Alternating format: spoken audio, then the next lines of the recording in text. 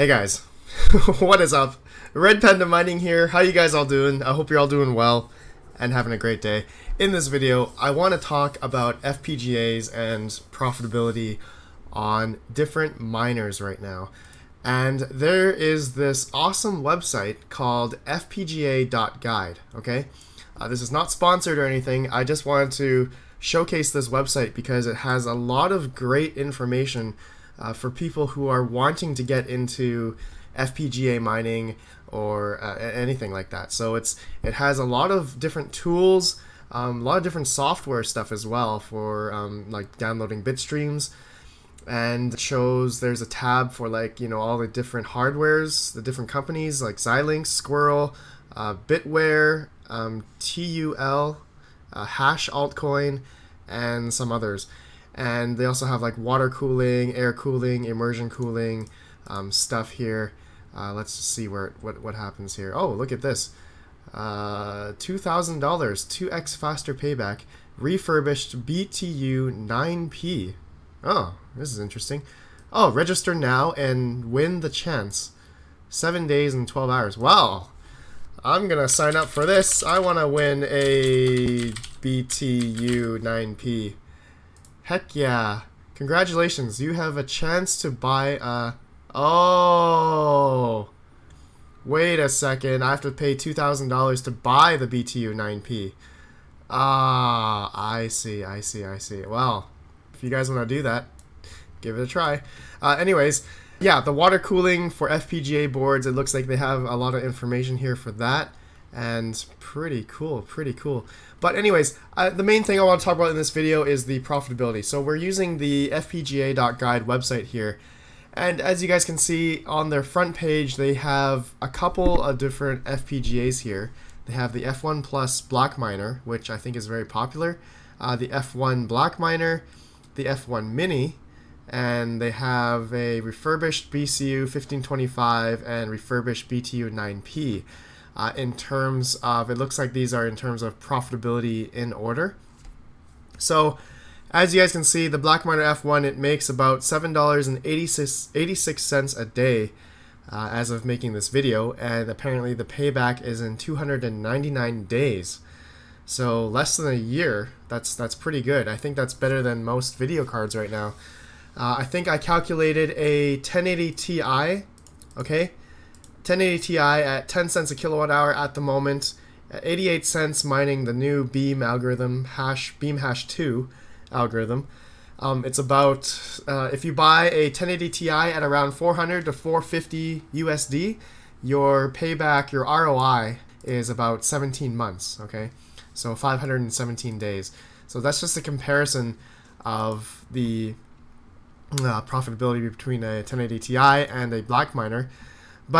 And a cool thing to note that on FPGA.Guide, it shows here that they update the profitability every day. So this is as of making this video, August 16th. And you can see here, let's go in and see what coin is profitable on the BlackMiner F1 Plus. So it shows here on the bitstream, okay, the algorithm SHA-3D, okay, the coin SHA-3D. At the hash rate of 13.6 gigahash at 1,020 watts, looks like the most profitable coin at the moment on this BlackMiner F1 Plus, which costs $2,350. And now let's just go ahead and see where and how they can figure out this profitability. So I was looking at CoinMarketCap, and they don't have this SHA-3 coin on there. But I went to miningpoolstats.stream, and they show the the SHA-3 coin here. And at the moment, it looks like there's only 66 different people mining on this SHA algorithm, or SHA coin. And whether that be that one person has one BlackMiner or hundreds or thousands of BlackMiners per address, right? This is based on per address. But as you guys can see, it looks like this is pretty Chinese dominated right now. Chinese dominated coin. And it looks like the SHA-3 exchange are the exchanges. For the trading, it looks like to be on Citex.io. I don't know how to pronounce that, but I've never heard of this exchange before. And the pairing, it looks like BSHA-3 to BTC and then BSHA-3 to Ethereum as well. So it looks like the volume is 195,000, 182,000. Not too bad. I mean, a small low cap coin, and apparently is profitable if you were mining into Bitcoin. So, and funny, not funny, but also awesome thing to look at is that this BlackMiner F1 can mine a bunch of different other coins, right? And of course, it's cool to see that this BlackMiner, or FPGAs in general, are able to mine all of these different coins. Man, it's kind of a